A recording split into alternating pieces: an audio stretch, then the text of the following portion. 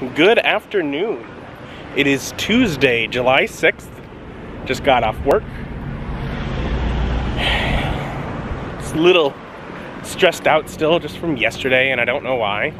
I know a number of possible reasons why, but I don't know. So I'm like, you know what? I want to get a nice bite to eat. So I'm at Cecil Whitaker's. Gonna pick up pizza and a salad. So I now have a great lunch, some salad, which I really enjoy, and a nice pizza, which will likely leave some leftovers as well. I picked that up so I can settle in and watch a movie from movie day. I've been thinking a bit about it. The next James Bond movie has more behind-the-scenes features that I need to watch, and I barely got through the ones from last time. I'm like, I need a little free time from that, so I gotta watch something I've seen the features for already. And thinking about some options, I'm like, you know what?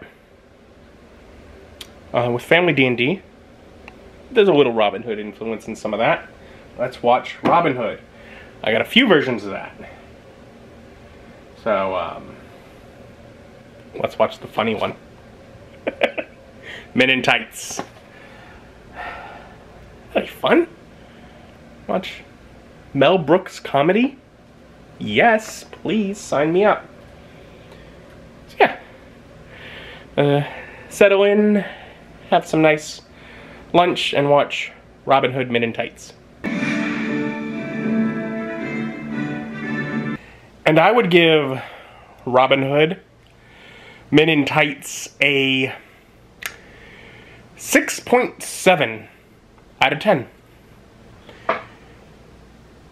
It's silly. It's fun. I go into it with the idea of, okay, I want to watch a Robin Hood movie. I'm like, let's just remember some of the story beats in that. And I chose the comedy one. So I'm only getting the main story beats, and everything else is just completely out there. It's a Mel Brooks film, and it definitely has some moments where I'm like, ooh, you could not get away with that in a movie today. But it's silly, and I know full well he's taking, making the same jokes about himself, and where he comes from as anyone else. I mean, he himself plays the character of Rabbi Tuckman. So, definitely having some liberties with the story. Now, this is particularly a parody of the Robin Hood Prince of Thieves. Just as far as the main story progression that it follows, it is definitely parodying that movie. Which I haven't seen that movie in ages. In fact, the reason I chose this one over that one is because this one is shorter, and I need to do editing this evening. But it's funny. It has a line in the... Okay, so following that story progression starts off with Robin getting out of, breaking his way out of jail in Middle East, from being involved with the Crusades with King Richard, and returning home, finding his lands no longer belong to his family. In fact, finding his castle being towed away. He unites with Achu, the son of an ally he made while in Jerusalem, the Middle East, played by Dave Chappelle. Quite funny. And so he returns home, and he finds his family's blind servant, Blinken. You see things with Prince John, you see things with the Sheriff of Rottingham. Robin goes on to make allies with Little John and William Scarlet Malera, starting his band of merry men, etc., so on, moving forward. Romance, desires with Maid Marian, who's got a chastity belt. If only Robin knew he had the key all along. Literally, his father left him the key to the greatest treasure in all the land, Maid Marian's chastity belt. But along the way, Blinken delivers what is among my favorite lines in any movie that my brain always remembers. And that is Blinken, the blind servant, is up in the watchtower at the camp of the Merrymen. So Robin, returning to camp, rides up and looks up, and he sees a blind man on watch. "What are you doing, Blinken?" And Blinken responds, "Guessing? I guess nobody is coming." And it's silly and stupid, and I love it so much. Because he's not keeping watch. He's just like, I guess we're fine. I'm up here.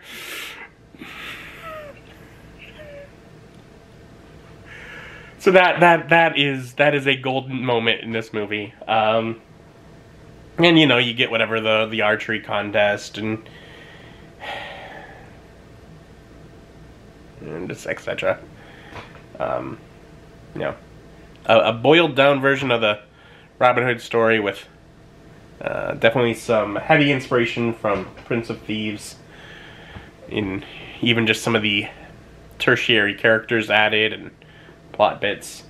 The sheriff is extremely creepy and rapey, as he was in Prince of Thieves. You know, you gotta solidify this is a bad guy before Robin runs him through with a sword. Spoilers. Although they don't allow that to be a simple fate. They make it worse. But, and of course, King Richard returns in the end. I think, was it Patrick Stewart as King Richard? Just for his little cameo there. To, you know, reward Robin and see the marriage to him and Maid Marian happily ever after.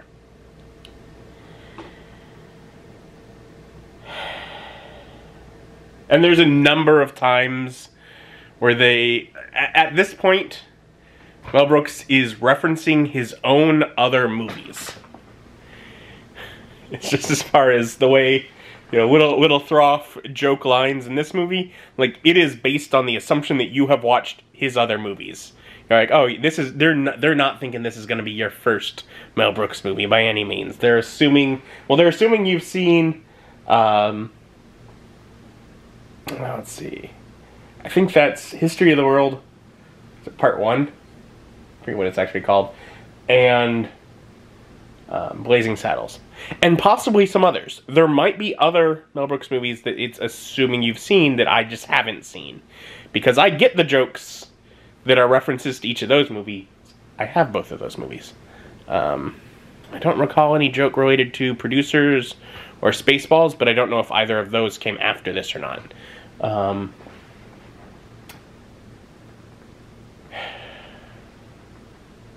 But Mel Brooks comedy is funny. And just not something that... It's different than comedy today. Because it goes at the mindset of make fun of everybody instead of, well, you can't make fun of people. So.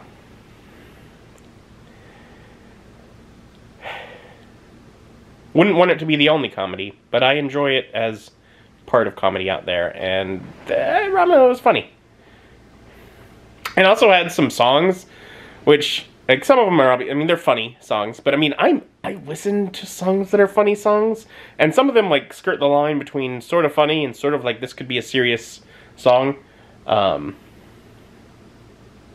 good. It's got some nice musical numbers. which I love a movie with some musical numbers. Anyways, it's fun, it's silly, it's a bit offensive. If you like that, but you've probably already seen it. It's like from 1993, I think. So, I mean, I assume you've already seen the movie. But another movie off the list. I'm watching another one. Now I gotta come in here and edit. I have one more Bones video that I need to get edited. And the sooner I do it, hopefully the sooner I become less stressed, if that's the cause of stress. I don't know. So I'll work on that. Thank you for joining me, and join me as my journey continues. Bye.